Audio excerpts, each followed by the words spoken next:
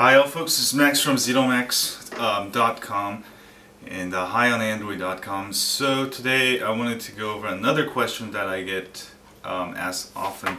For example, for the Evo 4G, people will install root and then they'll ask me, can I still install OTA updates? OTA also means official updates from HTC and Samsung or Sprint or wherever. What I tell them is that don't do the updates, because usually when you root your phone and try to do the update, it won't update anyways because it detects root, and plus sometimes even if it does, it messes up your phone. And the best way to do it is just wait a couple days, maybe a week, and there's always a ROM that comes with the update, and most ROMs after a week or two they'll be updated with the update, which means you can install that ROM or update your ROM with rooted ROM with the update instead of trying to do the OTA update. And if you really want to do it, you can unroot your phone and then update it from system settings.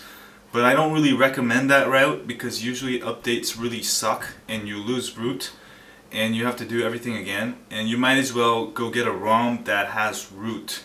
Anyway, just don't ask me again. Well, you can ask me again, but I'm going to point you to this video now that don't do the updates. If you're going to root it, it's even better, because you get, usually the updates come to the ROMs first also.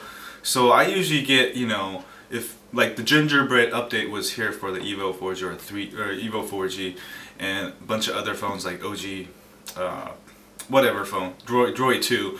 And I got the gingerbread ROM like 2 months before, you know. So there's no reason to do the OTA update, because it's usually going to be slower, and if it's, you know, minor update, it's probably worthless to do it. Anyway, don't do the updates. If you're going to root it, you'll be better off than the updates. That's the whole point of rooting, and I hope you guys feel better about it.